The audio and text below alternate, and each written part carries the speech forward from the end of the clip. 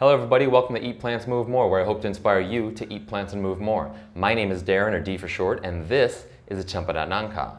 Odds are you've heard of nangka, aka jackfruit, and you might have heard of Chempedak, but you've probably never heard of a Chempedak-nangka. And what a Chempedak-nangka is a hybrid between a jackfruit and a Chempedak.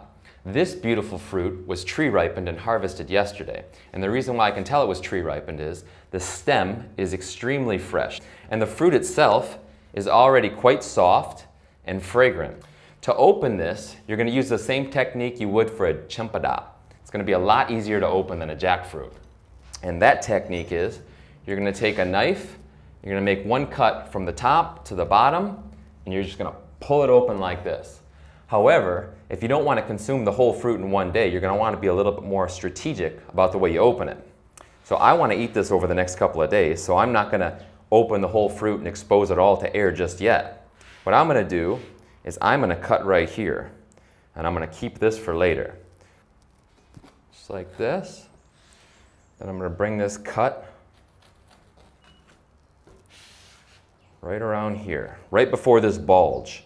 I don't want to expose any of this to the oxygen, and it'll keep it fresh for longer. All right. So there we go. I've opened the first section of this fruit. Now to continue, I just pull like this, and there it is.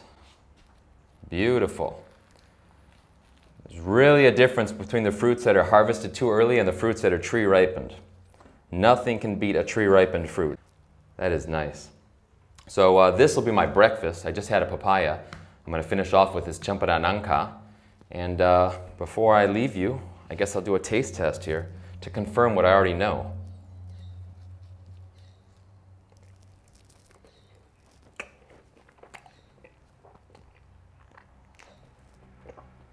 Now, if you are fortunate enough to get one of these, make sure you don't choke on the seed. There's quite a large seed in there, so you're going to spit that out. But delicious, delicious. I'm a big fan of Chempedak-nangka, Chempedak, and jackfruit. That was a Chempedak-nangka. I look forward to seeing you again soon.